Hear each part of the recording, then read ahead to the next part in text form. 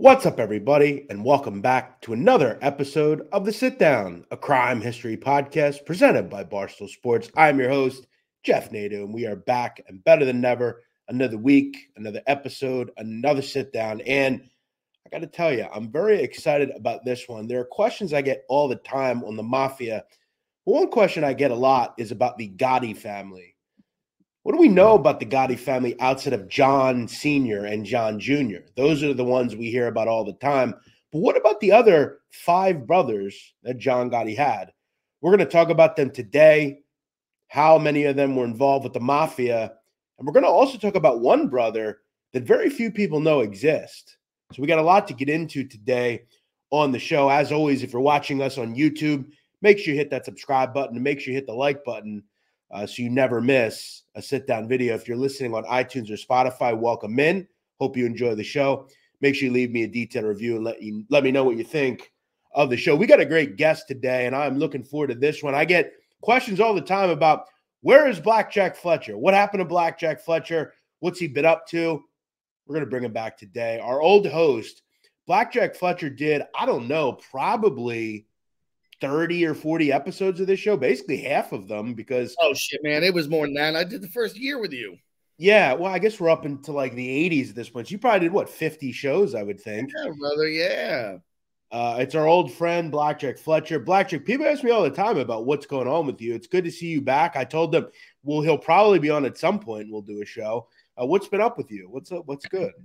Yeah, man, just running my thing over here at BTV. Give us a follow at BTV Bets. We got a lot of stuff going on in the world of gambling. So if you're into some gambling content, check us out. Obviously nothing like what you guys got going there, but doing my thing, brother, doing my thing. And it's funny because I'm sure there'll be plenty of people that watch this and say, holy shit, there's the cowboy. He's back. That's right, man. Obviously people know you from Barstool. They know you from being on this show. But the good thing about this show is we always had a great rapport, you and I. And I think one of the best shows we ever did was probably the show on John Gotti Sr. And that was a very early episode that we did. And I thought it'd be good to get you back on this show because the Gotti legacy, really outside of John Sr., is not a good one, really. A lot of the brothers and family members that Gotti had involved with the life outside of himself were, quite frankly, pretty stupid. They all had kind of issues, if you will. And what we're going to do today is we're going to kind of delve into the lives of all of them. Some of them have very brief times in the Mafia, like Gene Gotti, who I think probably had the most ceiling, if you will. But he went to jail so early in his career that really don't know much. But, the Gotti name Blackjack is kind of synonymous with John Sr., but there were four other brothers that were in the Mafia. Yeah, I mean, listen, when you talk about the Gotti family, and obviously we did our episode on John pretty early in the sit down, but, you've got his brothers, obviously. His son was involved. I mean, this was a family affair for the Gottis, kind of top to bottom. So it's interesting to get to do a show on really the brothers, because usually they're just talked about as kind of, ancillary characters when you're talking about John. They're actually pretty interesting, though, because the one thing we have to know about Peter is he was the oldest brother. He would ultimately become the boss of this family in the early 2000s. So we'll get into all that and more. Before we do that, though, Blackjack, there are probably people that don't know who you are. Tell kind of people why you were on this show to begin with. Tell them about kind of your previous life a little bit. Yeah, I mean, well, obviously you and I have known each other for a long time now through the sports gambling world, but I was a criminal defense attorney for 8 years down here in Florida. Still am a licensed attorney, but I practiced criminal defense for 8 years. So I've got a kind of a unique lens into the organized crime world. Yeah, you did a lot in the different systems, and you always provided a good kind of legal kind of side to the show as well. So it's good to have you back. We'll have to make it a little bit more frequent, but let's get into it. We're going to talk about the Gotti brothers. We're going to kind of go chronologically. John was born in 1940. He was the second oldest brother. The oldest brother, though, was Peter Gotti. Peter Gotti was born October 1939. And, the one funny thing that I found about all three out of the four Gotti brothers, with the exception of Gene and John, they all maintained legitimate jobs for a period of time. Peter Gotti would actually start his career working in the New York sanitation department, which is kind of interesting. He was a garbage worker in New York City. Now, that's a lofty job. I mean, there's nothing wrong with that. It's a civil service job. It's a trade, if you will. It's a union job. Yeah, they pay well. Yeah, right. That's all the trades in New York, whether you're a construction worker or a cop or a fireman or a sanitation worker. There's money in all this stuff. Now, it was a very dirty job, as we know, and you're dealing with rats and roaches and garbage, but he tried to maintain legit employment. It was probably difficult, though, I'm sure, to wake up every day and think, wow, my other brother, John, he's, moving around in the 70s. He's becoming this big bad gangster. But I think initially it's probably like, well, I don't want to go to jail either. So I'll just kind of try to do this for a while. That would probably be pretty difficult, though, to go to family functions and be like, oh, what are you up to today? Oh, I went and collected garbage. Yeah, I mean, I can't imagine how that's got to feel like you spend, 12 hours a day picking up trash and in New York City too, right? This isn't trash in Topeka, Kansas. This is New York City trash. It's the worst trash of the worst. You're doing that all day, and then you show up and Johnny shows up in a $2,000 suit and a hand-painted tie and that beautiful mane of hair that he had. Yes. And you probably do a lot of thinking. Yeah, and I think that's exactly what happened, and the stars kind of aligned for all that to happen. But it's funny you mentioned garbage, because I was in New York yesterday, right? And I usually park on 30th and 8th, which is kind of somewhat close to the Barstool offices on 28th and 7th. And, it's a disgusting city, man. It really is. I mean, it just makes you feel dirty, man. You get out of your car and it's just like, yuck, man. This is a disgusting place. I mean, there's literally always trash everywhere. It's filthy. It's a filthy place. And it's not even bad this time of year. In the summer, it just smells of garbage. Oh, sure. It's just, it has to be the dirtiest place on the planet. I mean, surely. Certainly in the United States. Yeah. I mean, I guess it's probably not worse than, I'm sure like Mumbai is really dirty and like different places, but, New York is filthy. So Peter Gotti was this sanitation worker. And then in 1979, things kind of happened randomly. He would fall off the back of a truck, if you will, hit his head a little bit, got injured. And in 1979, he would take basically a payoff to leave and collected his pension and got disability. So he was making his pay still, but he was on disability. So he didn't have a job. He was still making income, but this is where his connection to organized crime would start. He would begin hanging around the Bergen Hunt and Fish Club, which, it's funny when you hear people describe Peter, because they describe him as this. And if you've ever seen him speak, I've heard him talk on many occasions. He's kind of like a jovial character. He's, hey, how you doing? I saw him at one point he would attempt to buy ice cream for federal FBI people that were surveilling them. He was a quacky guy. I remember Mad TV sent this clown one time to the Bergen Hunt and Fish Club to deliver balloons to John Gotti, and he accepted the balloons. It was a very random thing. He was kind of a jovial guy, so he starts hanging around the Bergen Hunt and Fish Club, kind of acts as a driver, coffee guy, has some odds and outs with gambling and shit like that. But he would begin to start to get more and more of a role inside the Bergen crew. And as John's kind of coming up in the 80s, Blackjack, we remember John was the capo of that crew. Eventually, John takes on the upper echelon roles in the 80s. Gene, which we'll talk about, gets arrested. By the late 80s, John Gotti gives the control of the Bergen crew to Peter Gotti by this point. So Peter goes from being a sanitation worker to disability collector to a capo in a Gambino crime family. Yeah, I mean, it's a hell of a rise when you think about it, but I mean, it makes all the sense in the world, right? I mean, John Gotti was a guy who, he didn't suffer from the paranoia that a lot of guys did, but he liked to control his people, and who better to control than Peter? I mean, Peter was eminently controllable. He's going to do what John tells him to do, period. Not only is he his brother, but as we talked about, not the sharpest tool in the shed. No, he definitely wasn't. And it's interesting because his name would actually pop up in 1990 in the very famous Windows case. Now, The Windows case had to do with all the families. And basically what it centered around was in the late 80s, the New York Housing Authority decided to reinstall windows in the 330 New York housing projects that they have in all the boroughs. And the mob was able to basically fix the contracts and collect like $2 on every window installed. So think about how many windows. There are 330 buildings. I mean, there are hundreds of windows in each unit, and you're making $2, and you're basically deciding on how much you can charge. What we would find out is in the Windows indictment, every family had a liaison, if you will. Okay. So whether it was Benny Eggs Mangano and the Genovese family or Peter Gotti. Now, the one interesting thing about the Windows case is most of the defendants would be convicted. Peter Gotti would beat the rap in the Windows case. There was not enough information to bring him to justice on it. Now, whether he was involved or not, I don't know if he was smart enough to be directly involved with this. Now, did he collect some payments and things like that? Yeah, right. Probably. But this is when we really see Peter Gotti's name pop up as a very interesting liaison. I mean, there were some high-ranking people. Chin Gigante was indicted in that case. It was a pretty big case. That's a huge undertaking, Blackjack. You figure, let's just say there are 500 windows, which there aren't. There are more than that in each. I mean, that's a huge amount of windows in each.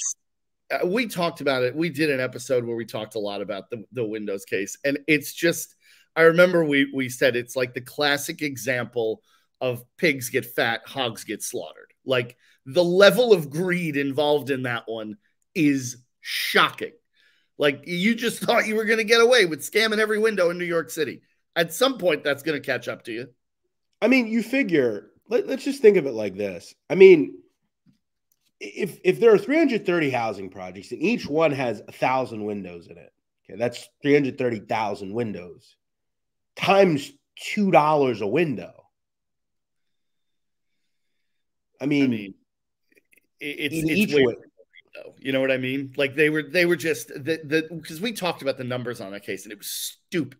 I mean, it really is one of those things that like you look back on, you're like, did you really think that one was going to fly?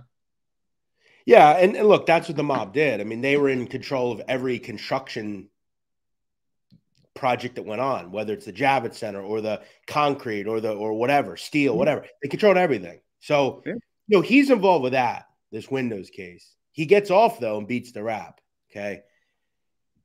Ultimately, we would find more about Peter Gotti out in the late 90s and early 2000s. And by this point, let's just say in 1998, the government is starting to come down hard on Junior Gotti, the son of John Gotti, who's now in control of the family. Senior is in jail. He's gone. Okay, so Junior's locked up. Peter's named acting boss in the early 2000s. But I want to talk before about what Peter was involved in as the liaison of John in prison. If you've ever seen the prison videos, John Sr. is regularly visited by Peter. In fact, at one point, he is literally there every time they speak. And he brings the family to see him. And at one point, Gotti tells him, don't bring them here anymore. I don't want to see him anymore. It almost seemed like he was kind of sick of them after a while. But we would learn a lot about John through his prison consultations with his brother. At one point, we would find out some very interesting news about our friend Sammy Gravano. And as we know, John makes a comment to Peter at one point and basically says, we have a debt that needs to still be paid. And it's Gravano. So that's code, hey, get it done. Get rid of him. So Peter instructs a guy, Huck Carbonaro, who used to be in Sammy's crew, to go kill Gravano. Now, remember, Gravano is a active informant rat who is being protected by the government. So they're attempting to kill an active rat, which isn't a smart idea, to be honest. Probably Huck Carbonaro enlists this young tech whiz called Fat Sal Mangiavillano, who had a way with computers and things like that. And they thought, we can kind of figure it out. We'll kind of maybe rig a bomb or something and blow it up. And they attempted to kill him multiple times. It never worked. They were never able to get to Sammy Gravano. And when I interviewed Sammy, I asked him about that. Ultimately, this would actually come back to bite Peter Gotti because this is what ultimately would put him away forever. But he would be named boss. And it was a long road from the days of sitting on the back of a garbage truck. I actually wanted to kind of bring up some of the things that I found on Peter Gotti. There were always great quotes about Peter. And many of the quotes I would find is he was a nice guy. Maybe he was worthy enough to be like a capo, but he did not have the boss like feel to him. He had no managerial skills. He was just a dumb kind of oaf, if you will, kind of an ogre. That's kind of what he was. It's kind of wild to think that at one point Carlo Gambino was in control of the Gambino family blackjack, and in the early 2000s it was Peter Gotti. Yeah, man. I mean, the decline was pretty swift. I mean, like you said, you go from Carlo Gambino, one of the all-time figures in the history of organized crime, to Paul Castellano. Okay. John Gotti, that was a roller coaster. And then since then, it's been a shit show. Yeah, it really was. And for Peter, he would essentially in 2003 be convicted after being arrested in 2002. And he would eventually get arrested for the Sammy Gravano attempted hit. But he would first have to go to jail for extortion and racketeering and all that stuff. And this would stem from a waterfront case that the feds would bring against the Gambino crime family. There are multiple people that were in control of the Brooklyn waterfront. They controlled the International Longshoremen Association. They were controlling different funds, healthcare funds, and basically skimming them. And this would lead to a huge indictment involving not only Peter Gotti, but high-ranking members of the family, including another one of his brothers, which we'll get into. But it would center around them just kind of having control of the waterfront. And one of the brothers was used as a liaison between Peter and this other guy, and this would jam Peter up. That would, though, only give him 112 months, that case. In 2004, though, he would be convicted in a separate trial, and in July 2005 got 25 years. And this would stem from the attempted hit he put out on Sammy Gravano. Now, Peter Gotti would sit in prison for a long period of time. He would attempt to get compassionate release 3 different times. Judge would never budge. They're not budging on letting a Gotti guy out. No way. No shot. And in February of 2021, Peter Gotti would die at the age of 81. He had a lot of health problems. I know his longtime girlfriend tried to, get justice for him and get him out because he had gout and kidney disease and all this stuff. As I said, Peter Gotti was a jovial guy from what I've noticed, and anyone that knew him said he's a nice guy, real good guy to be around. He was a fun guy for sure, but he did not have the capability to be a boss. And again, that's something we learn about pretty much everyone associated with the family outside of John. None of them had the qualities that he had. Now, John had some shortcomings, but he didn't have the shortcomings that Peter had at all. No. I mean, we've talked ad nauseum about John's shortcomings. And when you talk about guys like Peter and kind of the trajectory of the Gambino crime family, it to me, one of the most fascinating questions in all of organized crime is, what does the Gambino family look like if John Gotti never hits Paul Castellano? Like, if Paul Castellano is just the boss and John Gotti's just a regular guy, he's just a capo running a crew, and that's what he is. Like, what does that family look like today? Because John Gotti was the spark plug for so much of the law enforcement effort that went into it. So much of he was a catalyst for the change that those families underwent. Like, it's kind of fascinating to me, like, to think about what happens if not for John Gotti. It's funny. I would actually read a pretty interesting quote that an unnamed old soldier had about Peter Gotti. And this comes from a New York Magazine article. He would say about Peter Gotti, quote, "He was just a bagman, a trejewel," if you know what that means. A trejewel is a dopey kind of guy, right? Like a no good kind of guy. He would also say that no one could really trust him. He was just kind of a weird kind of guy. And at one point, John said about his brother, "If it doesn't have to do with our mother or father, stay away from me," he famously told Pete on a bugged FBI tape, also referring to him as a moron. But it is important to realize John Gotti talked about everybody negatively. So if he calls you a moron, it's just how he talks. Yeah, it's just how it goes. I want to get into the second brother. Remember, we talked about Peter, born in 1939. John's born in 1940. The third brother that was born was in 1942, was a guy called Richard Vito Gotti. That was the third brother.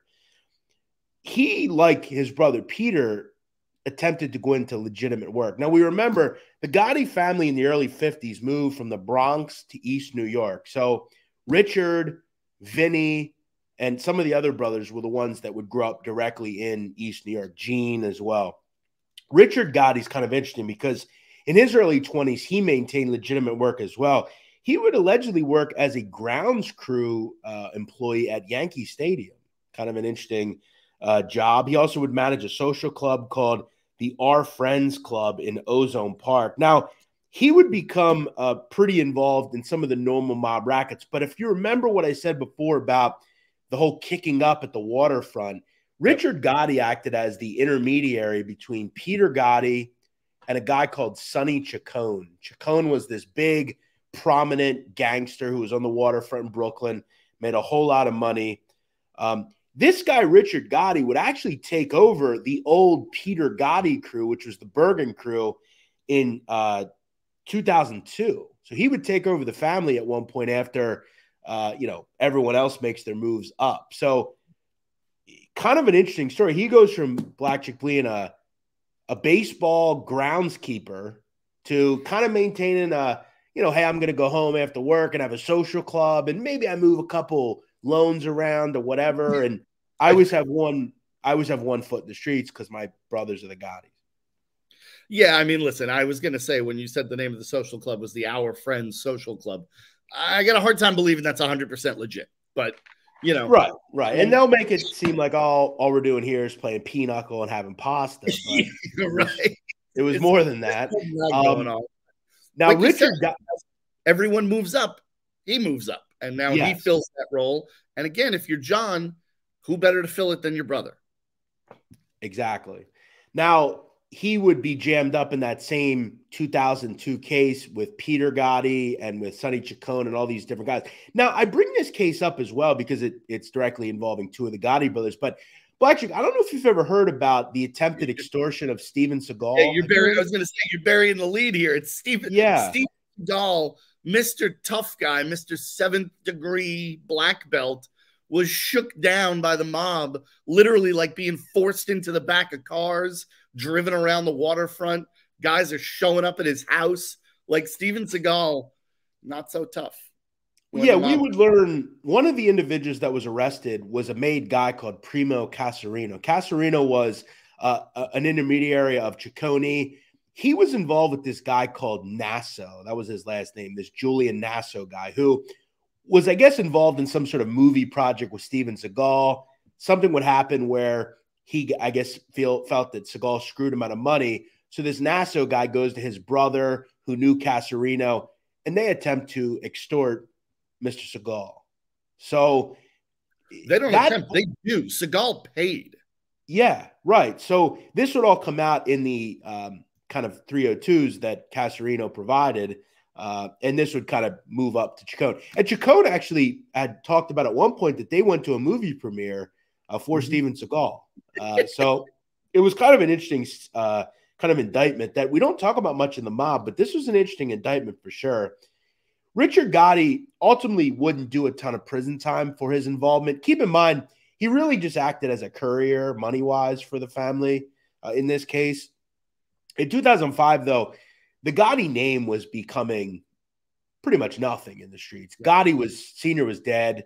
Junior was out of the life and had by this point committed a proffer session, which we've talked about. And in 2005 as well, Peter is away. So the Gotti family is rid from name, right? They're gone. And the boss is now Arnold Squitieri, and he's kind of taken them through those rough waters, and they're now a totally different family. So the goal, I think, of the family was, let's eliminate these clowns and get them out forever. Yeah, they 2005. Go Yeah. ahead. They want to distance themselves from the Gotti name. The Gotti name did nothing but bring prison sentences and eyes from law enforcement. Right. So in 2005, what do you do to a family member that you don't want to deal with anymore, who doesn't have a leg to stand on? You shelve them. And that's essentially what happened to Richard Gotti. Now, by this point, Richie Gotti had a son, Richie Gotti. He was also becoming involved, and we'll talk about him in a little bit as well. But Richard Gotti, we wouldn't hear from for a long time. He would move to a place in Pennsylvania called Milford. Now, if you know anything about the Gotti family, they for long periods of time had property in Milford. John Sr. would go there regularly. It was like a Pocono Mountain kind of getaway, if you will. Richard Gotti moves to Milford, PA, which is in Pike County, up near the New York line or New Jersey line. In 2012, though, his name would turn up in the Pike County Courier, which is pretty interesting, a little newspaper out there. According to the Pennsylvania State Police, in 2012, a woman would call to report that she had been beaten and choked in her home. Police would go to the scene. This was the home of Richard Gotti. Now, she would allegedly say that he beat her up and then took her to urgent care, and she called the police. Now, nothing is ultimately known about what would happen to Richard Gotti with this, but this was reported in paperwork. He'd be charged with assault and things like that. According to what I know, Richard Gotti is still alive, and he is 80 years old. As far as what he does now, he ain't in the mob. Just know that. His last name is Gotti. That's about it. Now, I have heard certain members of the family that are on YouTube that I've talked about before mention that one of them live in Milford as well. So whether they communicate still with some of the other members of the family, I don't know. The problem that the Gottis have is they're constantly under still law enforcement scrutiny. So they have to be careful because they can't really cross the street, particularly the men of the family, the right way. So from what I've kind of begun to find out, I think a lot of them are estranged from each other from what I'm gathering. I'm sure there's still maybe a relationship occasionally, but I don't believe like they have a big Thanksgiving dinner and they all show up and hang out. I don't. I mean, what are you going to do? Talk about the good old days? I mean, it's kind of a weird. Yeah, it's kind of a weird situation. I'm always curious because, you know, I find it hard to believe that John Jr. is going and having dinner with Richie Gotti. Like, I don't think that's happening. I can't see it. It's kind of an interesting thing, but he is still alive, the third oldest brother. The fourth oldest brother is Gene Gotti. Now, we don't have a ton on Gene, but I went ahead and was able to find some pretty good info on him. Gene was born in 1946, and he was actually the first Gotti brother to be made. A lot of people don't know that. Gene would become very involved right out of the gate with his brother John, who was 6 years older than him. By 1966, he and John are both associated with the Fatico crew in East New York. They're very involved in hijacking. In fact, in 1969, Gene is arrested for interstate hijacking and gets a short prison sentence. He would also do some other light sentences in the state prison system. By 1976, he becomes a made man. He's one of the first people involved with inductions after the books are opened in the mid to late 70s. Now, down the road, his brother John would get inducted as well. As we know, the only reason John wasn't inducted before Gene was is because John was in prison. So he got the nod over his brother, which is kind of interesting. I actually never knew that. I always thought it was John first, but yeah, you think Genie so. was actually inducted first. Yeah, I mean, it's interesting. It's like you said, you always think about John first, but yeah, John would have been away in 76. So yeah, I mean, I guess it makes sense that Gene's the guy on the street there. Do you think he would ever hold it over John's head that he was made before him? I'd sure as hell hope not. Probably wouldn't be very good for him if he did. Yeah. Interesting that John was doing and what he was doing it for. You know what I mean? Like, right. We would find also some interesting things out about Gene. He wasn't just a drug dealer. He'd actually be very involved with Joe Scopo, who was a Colombo family heavyweight. They actually had a huge loan book on the street. They would meet hijacking when they were younger. And it was said at one point that they had more than $1 million on the street. Now, remember, that's in the early 80s. I mean, that's a ton of fucking money on the street. And the good thing about loan sharking is you're making all profit. I mean, there's really no overhead in a loan sharking business. No, there's not. It's envelopes. You probably have to pay a couple of people to hurt people if they don't pay. But generally, if you say my last name's Gotti, they're going to pay, particularly in the early 80s. Now, what we would know Gene Gotti for is his involvement with drug trafficking. And a lot of that was done through a person called Mark Ryder. Mark Ryder was this Jewish drug dealer. So Gene and Johnny Corniglia and Angie Ruggiero were all selling heroin. Now, we don't have to go into the depths of Paul Castellano. We all know what happens. Paul finds out that they're selling drugs. We all know selling drugs is illegal under the Castellano regime. Right. Deal and die. Absolutely. Jeannie would ultimately be arrested in 83 for selling heroin. He would also be arrested in separate cases with his brother that he would beat. The problem is he had that narcotics trial hanging over him. Now, I want to talk about the indictment that Gene Gotti was involved in, because we would actually find out some pretty interesting information from wiretaps. In a June 1982 conversation, we can hear Angie Ruggiero and Gene Gotti talking directly about drugs. Ruggiero would respond, quote, "I'm trying to figure out. I'm all confused. I just picked up 8 things. Picked up 6 off them guys. I'm giving 1 to Zeke tonight and 1 to Jew Boy." Now, Zeke would be Arnold Squitieri, who was a major drug trafficker. He would ultimately become the boss of the family. Gene would respond, "You got 8? Question mark. Ruggiero, 1 more. Yeah." Andrew would also say, "I took 2 off Eddie and Jew Boy ordered 1. Now, Eddie would be Eddie Lino. We would also find out that in situations where the feds would bust people on things, they would find, Gene's name. They would find all sorts of stuff involving Gene Gotti. Gene would face trial multiple times in this because there was mistrials. There was a big problem with convicting them. They would ultimately, though, be convicted, Charlie Caniglia and Jeannie Gotti. And in July of 1989, they would get 50 years in prison. Think about this, Blackjack. I was born in July 1989. So Gene Gotti ushered away to prison for 50 years, and Nadu was born in July 1989. A good replacement for society. What was that? Good trade for society. Exactly. You send one scoundrel off, you usher one in. So that's a long prison sentence, 50 years. You go and see the judge, they say 50 years. It's the feds, you're going to do 40 of them probably. Feds weren't fucking around with drugs in the 80s, man. They're still not, but. Yeah, absolutely. Now, for Gene Gotti, we would see him, though, pop up. His brother would go see him. He was always trying to get news on the streets, things like that. He wouldn't be released until 2018. He only got out about 4 years ago and would ultimately do about 30-ish years in prison. That's a long time in the feds. I mean, that's most of your life. Half your life you're in prison. Now, his name would weirdly pop up, and I've talked about the really disgusting journalism that we have nowadays. Gene Gotti's name would pop up after Frank Cali was killed in 2019. A lot of people believed it was some infighting involving the Gambino family, and Gene just got out, so it had to be Gene. It was just really horrible journalism, and it's really just the New York Post, the New York Daily News trying to insert the Gotti name into the newspapers. Gotti sells papers, brother. I mean, the idea that this guy is going to sit in a federal prison cell for 30 years, get out, and kill someone who he really has almost no relationship with is insane. Right.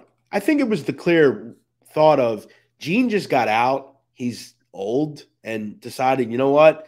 There's nothing worth it in the street anymore. I have some money that I have saved probably. I'm sure they took care of him, and he just wanted to live with his family. I think that's all that we really found out. But it was just really pathetic journalism, I thought. Gene Gotti's still alive, and from what I understand, just hangs out with his family. I don't believe he's on the streets of Brooklyn or Queens anywhere knocking around heads or anything.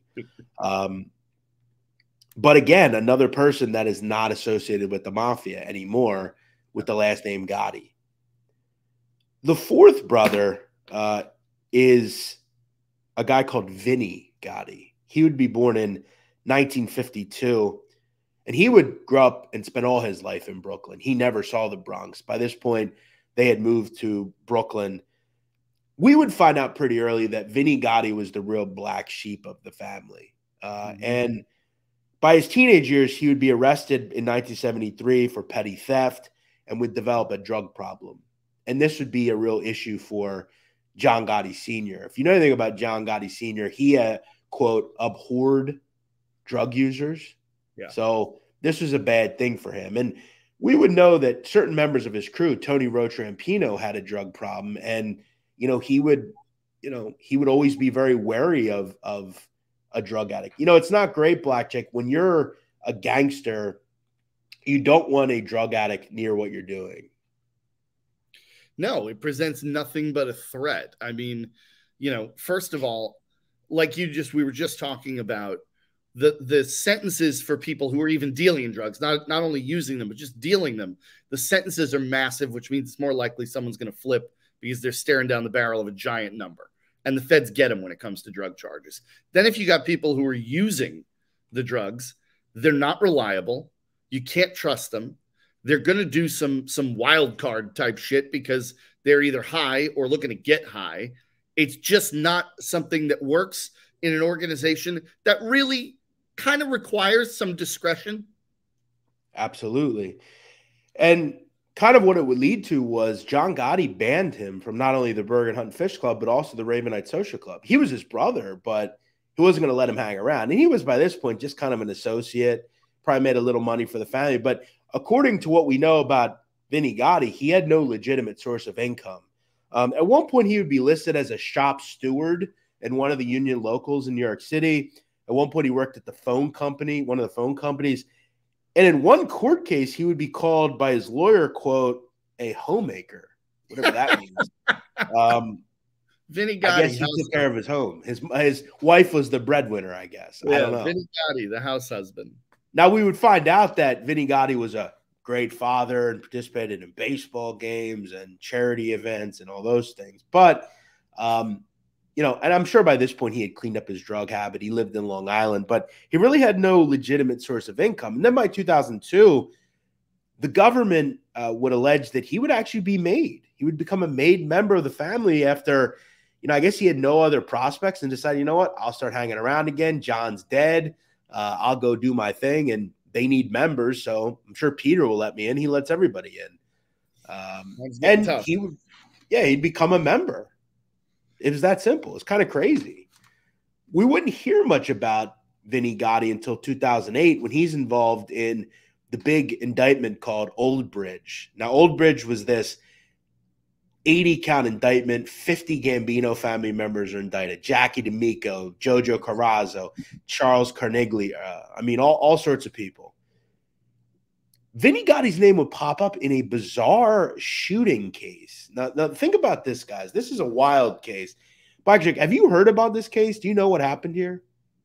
I don't know the details on it. It's kind of wild. Listen to this. So the feds would allege in May of 2003, I guess Vinny Gotti was dealing with this guy called Angelo Magnolo. Magnolo was a Howard Beach bagel store owner. I guess Vinny goes to him and says, hey, I got a business opportunity. Do you want to go in on it with me? Magnolo kind of says, no, I don't. Vinny Gotti becomes very annoyed with this, makes up some bullshit argument that this Magnolo guy is carrying on an affair with his wife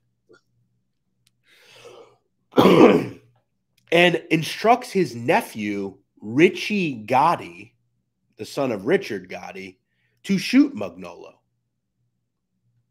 He would attempt to shoot him 3 times, but he wouldn't kill him, and the guy would survive. Is that not a wild story?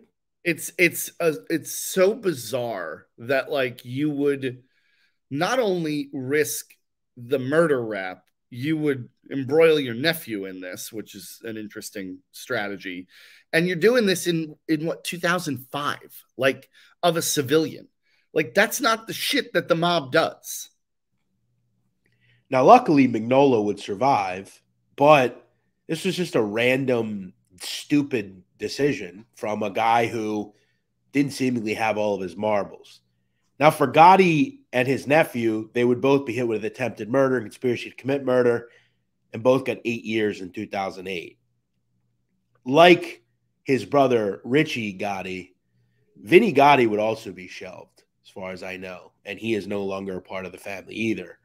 I want to leave you with comments that were said by George Gabriel, who was a FBI agent. In a 1992 interview about Vinny Gotti, George Gabriel would say, quote, "Vincent has no place within the family organization.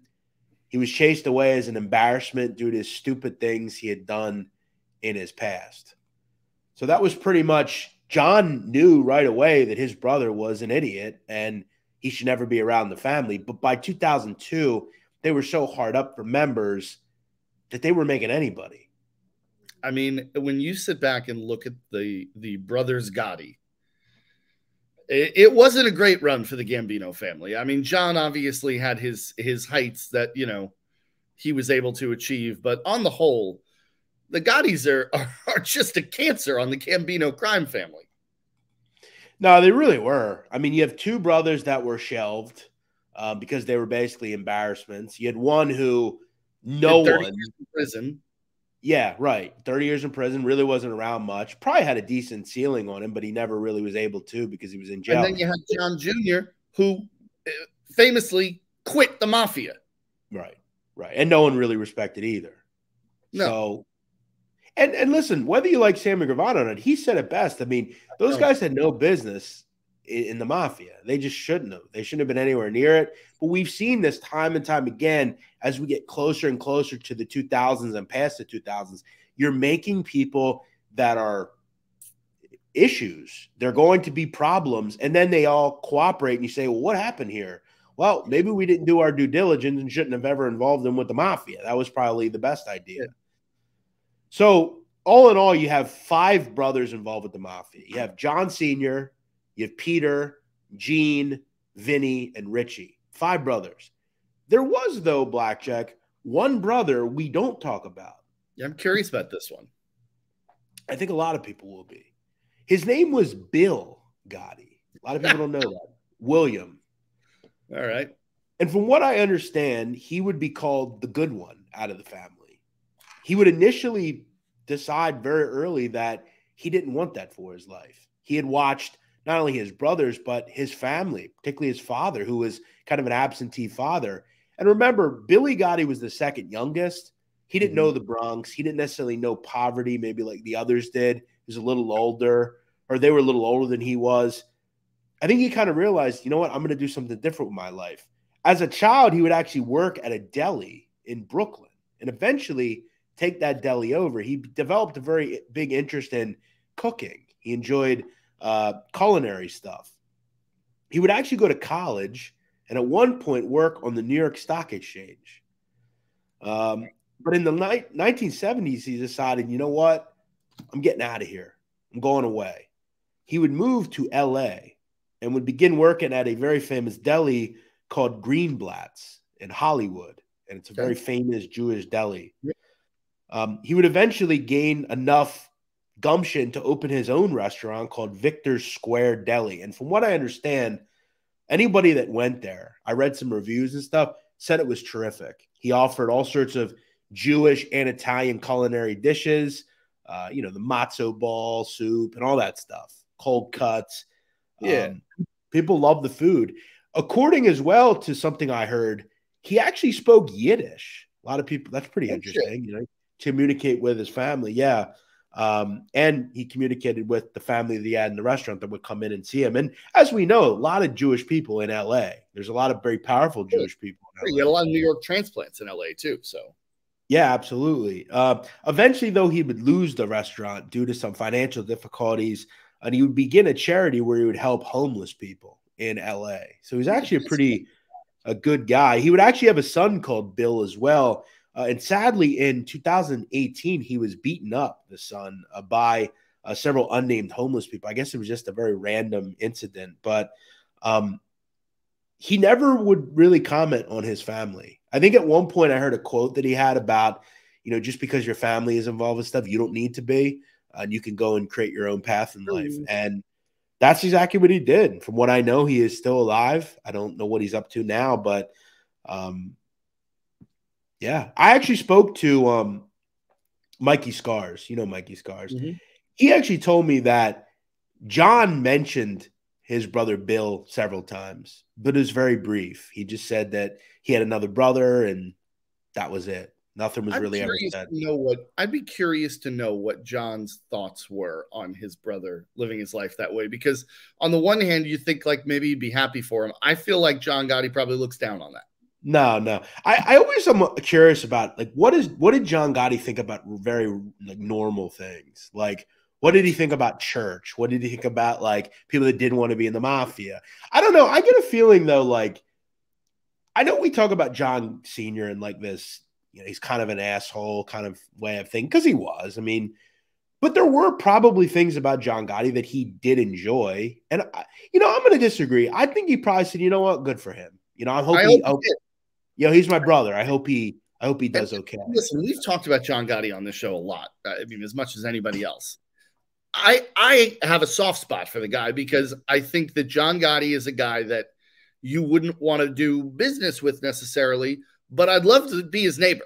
I think he'd be a great fucking neighbor. Okay. Like the people in Howard Beach loved John Gotti. And, he was a good guy in some ways. People are complex, everyone wants to make these broad generalizations these days. Oh, the guy's a gangster. He's a bad guy. He's this, he's that. Yeah, he did bad things. But you know what? He also loved his family, loved his kids. He took care of people that were close to him. You can be multidimensional in life, people. Everything's not a square box. It was funny, though, because he always did talk very negatively about people, right? He would always call, like, he called Peter an imbecile. He called his son an imbecile. He called... Jeff, I think part of that is just the culture. Like, I mean, I've told you, we've talked about on the show, my father grew up in New York City, spent most of his life there until he moved out to Long Island when he was older. Like, that's how he talks. My father, if he's not insulting you, he doesn't really care. Right. Yeah, it's funny. And then I heard him call like Richard Gotti, his brother, he called him a pee-pee brain, whatever that means. I guess that just means like he's a dumbass, basically. I guess, man. But he would even talk down to like his grandson. You remember that wiretap? Like when he said he wanted to be a baseball player? Yeah, he's like, you gotta take steroids. You must take steroids, like yeah, he basically just knocked the kid down, right? He sure did. He just didn't care, An interesting approach from grandpa sitting in a jumpsuit in Marion. Yes. But all in all, a very interesting group of people, I'll say. I will always say about the Gotti family, they're very interesting human beings. I mean, they just are. I will say this to answer your question a minute ago, when you said you often wonder what John Gotti would think about things. I think you can just say to yourself, how does Donald Trump feel about it? Because I feel like they're the same person. Yes, I do get that. I agree, but that's a very interesting. John Gotti was still alive and didn't go to prison, I feel like John Gotti could have been president. In this day and age, it doesn't matter. No, I don't think it'd been out of the question. I think you're kind of onto something there. I do want to mention one of the really. I always found this conversation with Gotti and his brother to be very interesting because we saw a side of Gotti that I don't think I've ever seen before. Do you know where I'm going with this? No, I don't. I just had a thought. I'll follow it up in a second. Go ahead. No, go ahead. What's your thought? I just thought, no, he wouldn't have been president. He would have been Donald Trump's choice to lead the FBI. Because I could hear Trump saying, who knows the FBI better than John Gotti? Could you imagine? Wow. Unbelievable. Tell me I'm wrong. Actually, a funny scene I think about. Yeah, because who better knows the FBI than him? Nobody knows the FBI better than John Gotti. Right. We would find a softer side of Gotti, though. And this is one thing about him that we finally saw some emotion from him, right? At one point in a conversation, it would happen in January of 1998. And I'm reading directly from the words that we have from this conversation.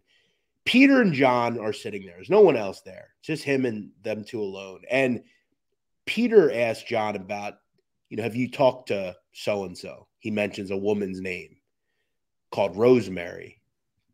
And John talks about, yeah, she writes me. Her daughter won't leave me alone, right? And you begin to wonder, who's he talking about? Now, Rosemary is a woman that was dating Neil Delacroce. It was his longtime mistress. She had a daughter called Shannon, okay? John allegedly struck up a relationship with her extramaritally, right? Yep. They begin hooking up. Supposedly she has a child. And in this conversation, John directly talks about the fact that, hey, have you seen the kid? She's a precious little kid, you know? And Peter makes the comment, she looks just like me, basically. Like, she looks like him and his brother. Yeah, right. Essentially saying that she's John's her father. Right. So this is kind of the conversation. When you see that other person again, that Rosemary he began, that daughter annoys me with these fucking letters and cards. She thinks we're like boyfriend and girlfriend again. Notice the word again. You know what I mean? You tell her, listen, I don't know if you know who he is or what he is, but he's a busy guy, this guy. But he knows his obligations. He tries to meet his obligations and all that. In his heart, he feels what he's supposed to do in his heart. She's disappointed. Where does she think this fucking money grows? You got to tell her. After Peter responds that he has told her that in the past and assures his brother he will again, John Gotti spells out his plan of action for Pete to get them to stop asking for money. John responds, quote, first of all, you're willing to write to a guy. It's a holiday for him to get out of his cell for an hour of comfort. You're in and you're out. You'll write feeling sorry for yourself at the time. You feel sorry for you too. Let her show you one of my letters to her. I feel great. I never felt better in my life. I feel like a youngster. I wish you the best. We'll try and help you with your problem. And then he kind of nods into like this whole, hey, with a smile, he says to his brother, did you see Rosemary's granddaughter? Cute kid, eh? Good kid. She looked like I told you? Peter responds, yeah. I thought she was my daughter or a bigger version of my granddaughter. She's a nice kid. It looks like they're bringing her up right. Gotti responds, I guess so. The mother's all right, but she's kind of a pee-pee brain. He loves that one. And basically roundabout what he's saying is his obligations are the fact that he fathered a child out of wedlock, and it's likely her, okay? And Peter essentially confirms it and says, yes, she looks like us. She looks like your daughter. She looks like my daughter. We look the same. So I've never really heard John Gotti speak in those ways. Like, oh, you know, looks like they're raising her right. It seems almost that he's sad that he can't be involved in her life because of the family that he already has. Now, I want to make this clear. No one in the Gotti family has ever confirmed this, nor will they. They don't want anybody to know this. Now, Miss Grillo is a grown woman now and lives her own life. And her mother's never really commented on it either. The problem that her mother has is she was married to a Gambino soldier, Ernie Grillo. And John Gotti yet again broke another rule for having sex with a fucking mob made guy's wife and got her knocked up. So there you go. Little paternity suit, Maury style. So yes, that was the one side when we talk about Gotti, you know, kind of a soft side. Yeah. And if he got it with his kids, I mean, you know, he was soft on his kids. I want you to do me a favor here, and we're not going to put it on the screen because, you know, we're just not going to do that. But have you ever seen the daughter? Have you ever seen what she looks like? I have not. I mean, I got to be honest, dude. Like, she looks a lot like him. So, what's your first if you ever get a shot, I guess look her up sometime. Shannon Grillo is her name. But that's common knowledge. A lot of people know that. But Blackjack, very interesting family nonetheless, aren't they? There's no Gotti member in the Mafia anymore. They're all gone. They're all shelved. Some are alive, but they're not in the Mafia anymore. So they're lucky to be alive and they're lucky to be free because the FBI and the U.S. Department of Justice had the biggest hard-on they've ever had for anyone for the Gotti family. So, you know, they should count their blessings that they're all not locked up or in a grave. It's also funny. Last thing I'll say on this is we actually talked about a grandson of John Gotti that was involved with the Mafia as well in a interview we did with Gene Borello, former Bonanno associate. Blackjack, he talked very openly the fact that in like 2012, 2013, the kid he called Little Gotti, who was the grandson of John Sr., Peter's kid, John's son Peter, the bigger guy, he had a son called John V. Gotti, the fourth or whatever. And the kid was a fucking hellion. He was running around, lighting cars on fire, robbing banks, all sorts of shit. He was actually selling drugs out of Gotti Sr.'s home. Got 8 years in prison for it. So he was involved with the mob as well. Wasn't a made guy, but who's to say what he'll be when he gets out? But Gene Barella would talk about in the interview that this kid would always mention that he was Gotti's grandson. And Barella would tell him, like, why are you telling me that? Like, the name is nothing in the streets now. They're nobodies now, right? He's got a grandson that's an MMA fighter, right? He also, yes, has a son it's John's son, John Jr. Yeah. A very good fighter from what I understand. I think he's become a boxer. He does. I think he fought a month or so ago. It seems like a very and that's the thing about the Gottis. Like now, a lot of the grandkids seem like all right kids. You know, they're all married, they have kids. I mean, remember the three grandsons were on the show Growing Up Gotti? Mm-hmm. Yep. Like they're all now like grown up and like they have businesses together and stuff. So like make that they all kind of turned out well, you know. Pretty interesting family nonetheless. We couldn't talk about the Mafia without them. Blackjack, it was good to see you. Good to talk to you. I want everybody to follow Blackjack on Twitter at Blackjack Fletch. He is verified, and I don't think he paid for it either. Maybe he did. I don't know. I want to tell you, though, you know why I paid for it? I'm going to tell you right now why I paid for it. Because I want to control the content that I see. And I also want people to know it's me because there are fake accounts of Jeff Nadu that I want to make sure you know that are not. There are fake Nadu accounts. There are. Yeah, you know that. So it was good to see you. We're going to have to get you back soon to do another show. Did you miss the sit-down people? Oh, I love it. The sit-down's fun, man. The sit-down used to be like my hour of fun a week. Yes. We did a lot of good episodes. I mean, we did many episodes. If you ever want to hear the old episodes, guys, you can always go back and listen if you're just catching us for the first time. We had a great month last month. We're killing it this month. I'm very proud of this show, and Blackjack was able to really help us build it. So we're grateful for him, and I'm sure a lot of Barstool people will be happy to see that you're doing okay. So good to see you. I hope everything's good. Go follow Blackjack on Twitter at Blackjack Fletch. You can see all the stuff he's got going on. All the gambling stuff he's doing. And he's still got that cowboy hat on. What's that, a Stetson you got on there? Damn right it is, Nadu. The only fucking cowboy hat worth it. Right. This is the sit down. He is Blackjack Fletcher. I am Jeff Nadu. Blackjack, good to see you. Thanks for being on, man. Thank you, brother. Anytime. We'll see you all next week. As always, make sure you subscribe to the show. If you're watching on YouTube, hit that like button. And if you're watching or listening on iTunes or Spotify, leave me a review. Let me know what you think of the show. And make sure you follow us on Twitter at Sitdown Crime Pod. We'll see you next week here on the Sit